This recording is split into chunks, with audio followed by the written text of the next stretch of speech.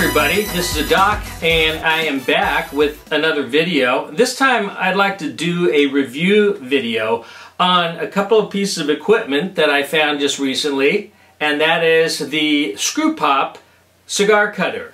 Screwpop comes from the same folks that made the Screwpop Cigar Punch. You probably remember my review that I did on the Screwpop. I didn't do a video review, but I did do a review on the website, stogiefresh.info, and you can find that by pressing the link at the bottom of this page.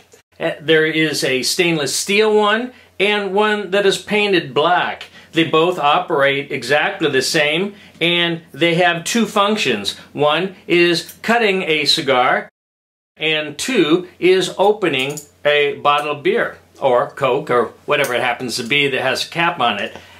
Now, what I've been doing, like I do with pretty much any review, is I've been putting these things through their paces. And the very first thing that I have done is, well, I've taken each of these cigar cutters and I've simply worked them like this. Up, open, close, open, close. I've done that over 300 times on both the stainless and on the black.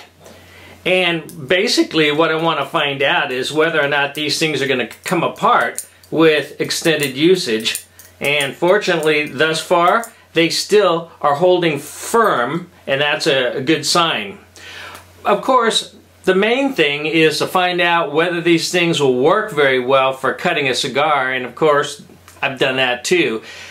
And I've not just cut one or two cigars, I've cut about 25 cigars using these. And believe me, when I first started, I pulled out some dog rockets because I didn't know if I was going to trust these to some of my prize cigars. With this, as with pretty much any other tool, you need to get an idea of what it's going to be like by practicing with it, because unless you've used one of these before, it's going to be a little bit different than some of the cutters that you're used to using. So let me talk about how these things cut, and we'll take a few cigars and take a look and chop away at these things. Now, one of the nice things you'll notice about the Screwpop cutter is that since they open up wide like this, they'll cut pretty much any size cigar that you have, from 26 ring gauge all the way up to 80 ring gauge. So that's a definite plus.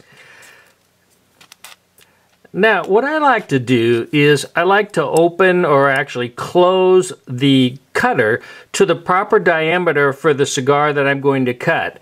And so I lay it, once I've got that diameter, I lay it on top of the cigar just like that, so that I don't have to do anything else but close. And the only other thing is I push down with the cutter towards the foot of the cigar so that it doesn't slip. So pushing down and simply clipping usually gives a pretty decent cut. Of course, pretty much any perfecto or tapered cigar is going to be easy to cut. Snips it off. And then finally this large ring gauge cigar, and once again close it to the proper width and cut. If you want to cut off a little bit more, as in this case I didn't quite get that last part, you can do so fairly easily. In my case, there's a couple of places where I like to put these cutters. One is in my business card holder, and you can see that these things are pretty flat and they'll fit in there quite easily. And now you've got a nice place to keep a cutter. The other place is in my wallet. And I have a wallet that is made by Vandenberg Humidors, Eddie DeJong. You can probably see that logo right there, Vandenberg. Anyway, they have a place in the wallet where you can put credit cards, or you can stick in a cutter like this one, and it fits just perfectly into the wallet. So, the Screwpop Cigar Cutter is a pretty good deal. It's pretty much like a Swiss Army knife or a P38. It's there when you need it. It's small and it fits into other small places like your wallet or other places where you normally keep things like this. I think these can be a great backup to your regular cutter, and they certainly do a good enough job once you've had enough practice. It looks like they'll stand up to continued use and perhaps abuse.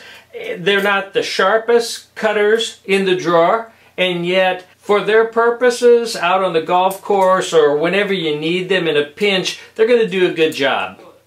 So anyway, thanks for tuning in. Another review by Doc at Stogie Fresh, and I'll see you next time.